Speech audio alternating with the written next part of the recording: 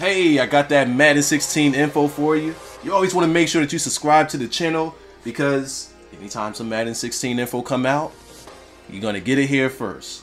Madden NFL 16 has finally released their first bit of information about Connected Franchise. And this time, I think they let it all out. Last year's Madden Connected Franchise showed a pretty good amount of depth. Actually, a lot of depth. It's just that some of the things could have been tuned up a little bit better. There's also some things that we would have liked to have seen added, but let's see if we get a chance to get those things in Madden 16 as far as Connected Franchise is concerned. In the description, I'll have a link that'll get you all of the information that you need about the Connected Franchise mode for Madden 16. But in this video, I'm just going to give you guys a brief summary of pretty much everything they cover. So let's dive into it. This year they wanted to focus on some key additions that the community have been asking for. They had some guys, as usual, come and play test it so that they could give their direct feedback on some of the things that should be tweaked in the mode based on what EA decided to implement this year. And one of the main things they wanted to concentrate on this year was making it easy to use, and I'm guessing easy to navigate as well. Sometimes using the less is more approach is the best way to go. Let's see if they took that approach this year. One of the things that I'm excited about the most when it comes to this mode is the dynamic drive goals. Now in Madden 15, there weren't too many things that we could do to feed XP to our players, or to gain XP, should I say. This year we have a lot more things that we can use to gain XP, and one of those things being dynamic drive goals. Specific goals are tailored based on the events in the current game to give players a unique challenge each and every game. Dynamic drive goals truly influence the way you play. The more goals you complete, the faster your players improve. So that's one addition that EA has as far as how you can gain XP and or confidence in each game. Now it says that you're going to get unique challenges each and every game, but if these are drive goals, I'm guessing that you're going to get unique goals for the drives. But each and every game, I would love to see how that's implemented, because that's going to be something extremely hard to accomplish, especially by the time you're at week 4, because things just might start overlapping. But I'm looking forward to seeing how they spread that out. Post-play goals feedback. Now this year they're going to be having a ticker at the bottom of the screen for when you complete a goal, or to show you just how far along you're going with your goal. This is a very good addition to Connected Franchise mode. It's something that's been in 2K. It's also something that's sort of kind of been in NCAA, but not for each play. It actually shows you at the end of the game. I'm guessing this year Madden is putting it at the end of the game, and actually during the game when you complete the goal, or when you're close to completing a goal. Weekly goals. Now this one I'm going to have to read off to you guys. Weekly goals have been refactored from the ground up by implementing a new quest-like system that chains goals together week to week. Chains and change kind of sounds the same. Alright, these goals are assigned based on performance, position, and career status in both team-based and individual. For example, a breakout running back goal may be triggered for rookie running backs that are having a great season. As goals are completed or missed, players' confidence will fluctuate.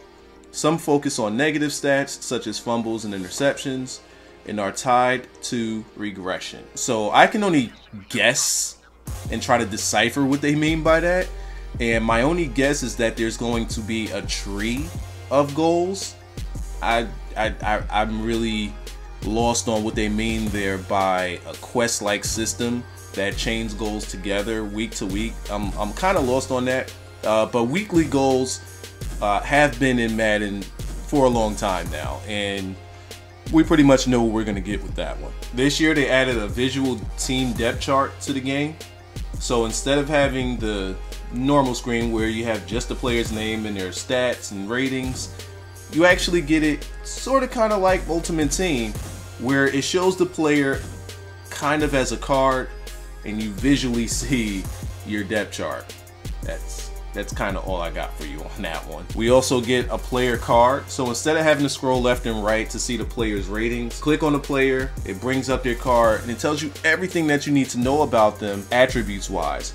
It also gives you their goals, their stats, contracts, and traits. You can add them and place them on a trade block from there. You can trade them away, you can release them, and you can edit the player, all from just looking at the player's card. New scouting. So this year, the way that you're going to be using your points is pretty similar to the way it was last year. You also have the option now to unlock the player's top 3 attributes, and you also could unlock their true draft value. This way you could find the diamond in the rough, or you could find the overvalued guys.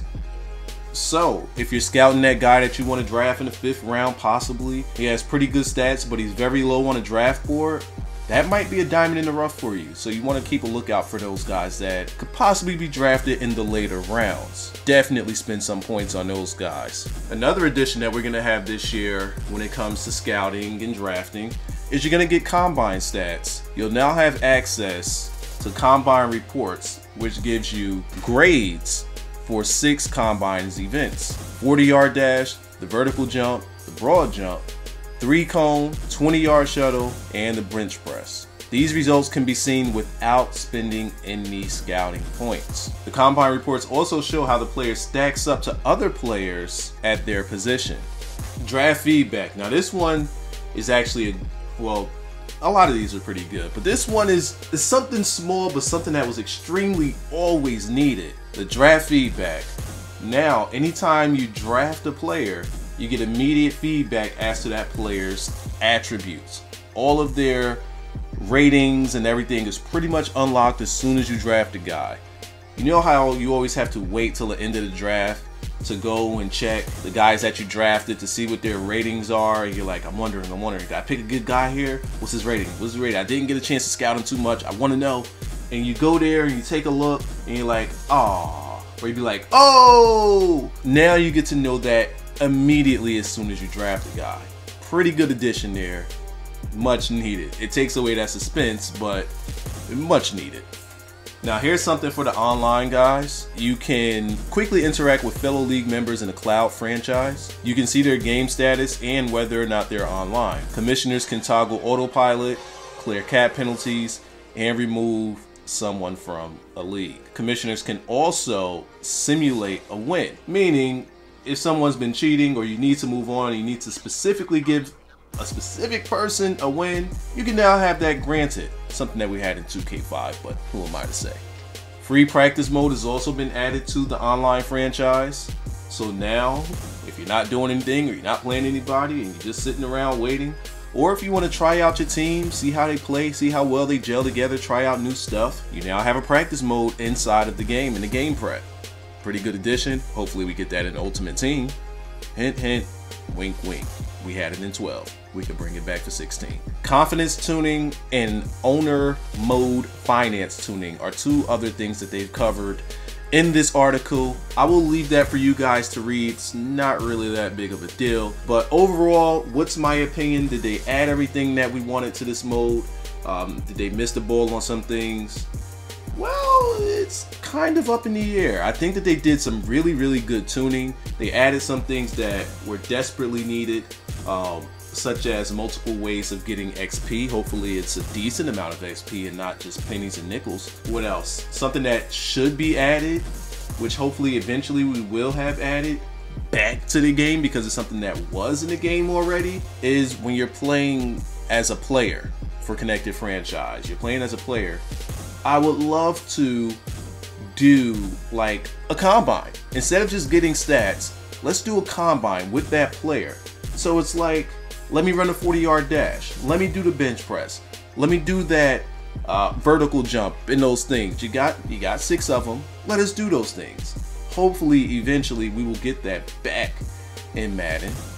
Who knows the year, but they definitely have the ability to do it. Hopefully they could work on that.